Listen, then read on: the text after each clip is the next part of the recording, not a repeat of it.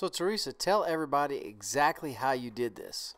Okay, so first off, you're going to want to remove the front hook because you're going to pull in the direction that the hook was landed in.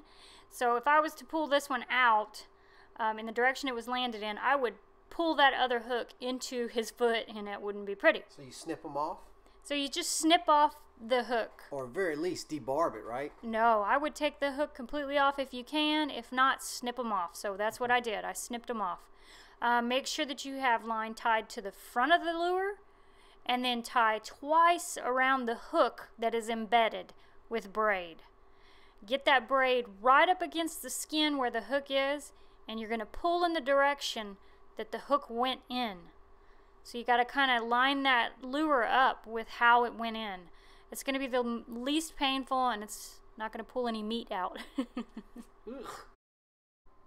You want to attach braid to that hook that's embedded by looping it around twice and then getting it flush with the skin. On the other end of the lure, you want to attach a long piece of mono, something you can wrap around your hand to keep it very taut and in line with the way you're going to pull.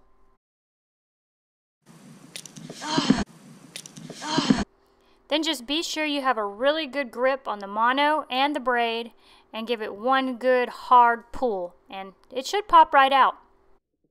I hate it. Thank you very much, honey. Actually, you did a great job. I hate doing it. 3 cheers for Teresa. Yay.